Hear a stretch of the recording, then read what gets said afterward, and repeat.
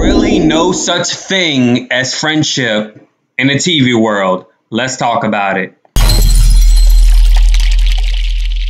Hi, welcome to JOA. If you're new to my channel, please click subscribe and click the bell so you'll be the first to know when I upload. Please subscribe to JOA TV, and I'd appreciate your contribution to patreon.com/JOA. Baby, as you guys all know, Jerry O'Connell, the man that is so extra, has been hired from the talk. And as you guys do recall and do remember, I got into a Twitter beef with Nichelle Turner, who is now the first black woman to anchor a show on Entertainment Tonight alongside with the other black guy, Kevin Frazier.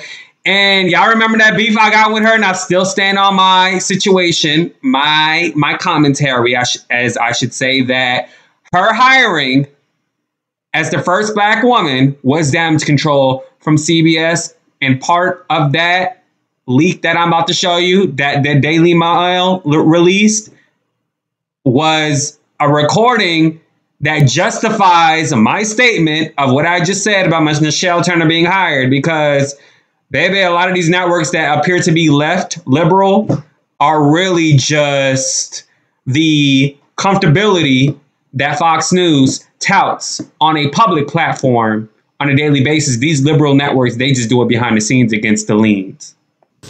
It's like... Well, it's your character, you know. This is like who you are as a person, and that's so not anything. But it was, you know what, it's CBS offering up one of their own so they don't have to make an apology. CBS didn't want to have to make a... Because everyone is so terrified of fanning the flames of the mob that they just went, right, let's just serve her up to her, to her own team.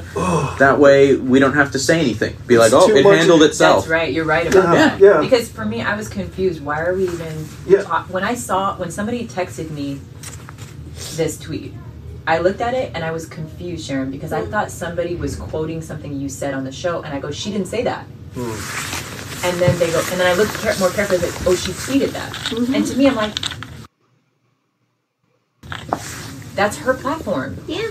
If you said that on your platform and you're dealing with trolls or you're dealing with controversy, that's your business in your own platform. But why are we addressing something on the show that she didn't say on the show? And the show, you walked this delicate tightrope where you really supported your friend, but you didn't alienate people who were people of color. I thought you handled yourself really well on the show when you addressed it. I agree. Leave it at that. It should have been a statement. It should not. It happened. It not should have, would have, could have, but it should have just been a statement and then move on. Yeah. Or if you want to, maybe it's like, hey Sharon, if you want to comment on it, comment on your Twitter. Let's just leave it there. So I personally feel like Sharon Osbourne was set up. And I just want to say this. I know Yashar Ali, he broke the story and he did an interview with Leah Remini. And then there's just been commentaries about a track record that Sharon Osbourne has had in the past as well with her other co-hosts and even situations outside the talk. Can I just say this? Sharon Osbourne mouth reminds me of my mouth, number one, in terms of just speaking your mind and saying anything and everything. Number two, you watching me and everybody in the world would be a goddamn lie if you don't have or ever have any prejudice type of thoughts in your mind. I certainly have. Sometimes I still do when I'm pissed off. So don't tell me you don't have it. I talk to my black barber all the time. He says, yeah, man, we all have that in our minds. It's just, like I said, and I tell you guys this all the time, these networks that are left-leaning, Democratic-leaning, let's just say left-leaning, that tout black relation stories, that tout Black Lives Matter stories, it's all symbolic, which means that they're doing it for clicks and they're doing it for ratings, just like they did with the situation with Sharon Osbourne at the talk. But behind the scenes against the lean, they have these discrimination issues. You know, ABC had a big discrimination issue. They just got rid of that damn president after 18, 19 years. He said he quit. They got rid of Barbara Fredita, who called Sonny Hudson low rent.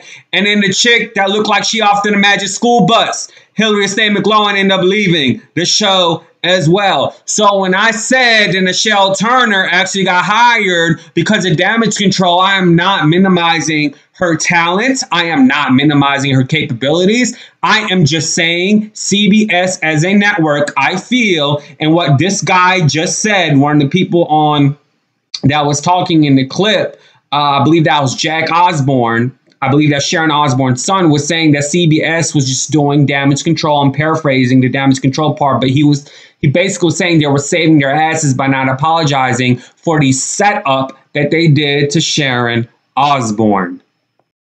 And baby Elaine Welteroth, her last name sound like broth stew or like broth soup, lentil soup. Like, to me, is you're saying one thing on the air. Like you're saying, I don't think you are a racist, or I don't feel you're a racist. And then you also, on the first day you guys came back after being off a long hiatus, you know, you're bashing the lady, saying you didn't listen, she didn't listen, and her as a biracial woman or a black woman, and Cheryl Underwood as a black woman had to put themselves in a calm position because as black people, you are catered to being analyzed during extreme situations.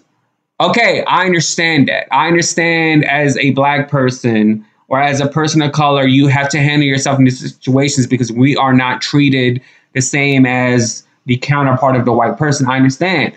But what I highly disagree with her, and I highly disagree the fakeness of this part, which is the reason why I started this video saying that there's no true friendship in the TV world. You on this audio leak is saying that you don't think Sharon Osbourne is a racist. But in these damn clips that has been displayed and throughout the whole world that has been displayed to, you are saying something opposite. Your messaging is the opposite. And so in the clip that leaked out by Daily Mail as well, also, you're saying Cheryl Underwood had your back behind the scenes. But in reality, behind the scenes really don't much matter because in front of the scenes matters as well. The two matters as well because this has went not nationally. This has went internationally, okay? This went on a global level. And in a way, you guys are, from the messaging that you guys displayed on that show on TV Talk, is that this woman is a racist, you know? And y'all been friends for a long time. Sharon Underwood, you've been her friend for a long time. And even on the Steve Harvey show, you said that you heard some things about her. I didn't hear nothing out of your mouth that says that you know she's not a racist. I didn't even hear anything out of your mouth on other platforms that said that you don't think she's not a racist. All I heard was that you heard some bad things about her. But I'm going to say this again. We'd all be liars. We'd all be liars if we don't have any type of just thoughts in our mind that's really not supposed to be in our minds in terms of certain races, certain people of color. You'd be lying to me if you never had those thoughts or still don't. Let's just be real.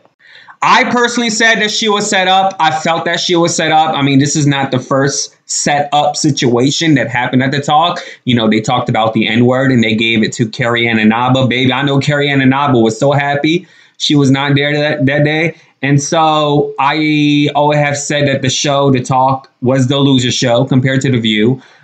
They lacked ratings. They were trying to get on their level. And so when you are a show that focuses on one thing and then you want to do an entirely different spin on your presentation, it's not going to fall through the way you wanted it to fall through.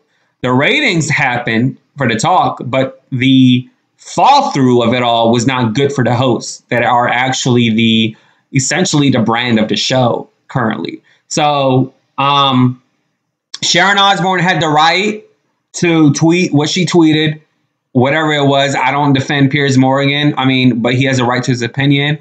Do I think she could have handled it differently? Yes, because she had control over that.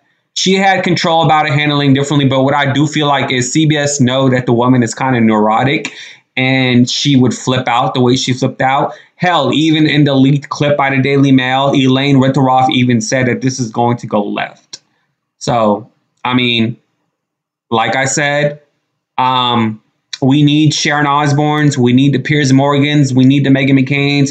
We need the JOAs. We need people on TV that are outspoken, that are actually real. And so, you know, I'm kind of disappointed.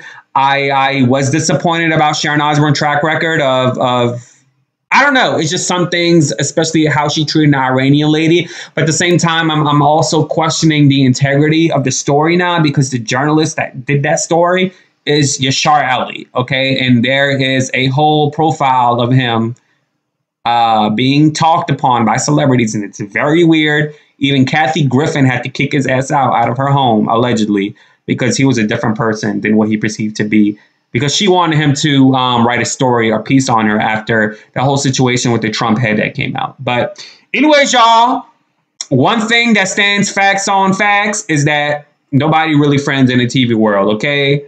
This is why I don't give a damn about these damn celebrities. I don't. I go along to get along. I be cordial sometimes. I send tweets here and there saying, you know, I'm a fan. But I don't believe in the whole friendship thing. I don't, because I'm real. I keep it real. And so when I'm going to have to state my opinion on you, like, this is why I have to with Wendy Williams. This is why. Because she's right with that. It's either you're for the industry or you tell the damn truth. And I choose to tell the damn truth. Deuces! Yay!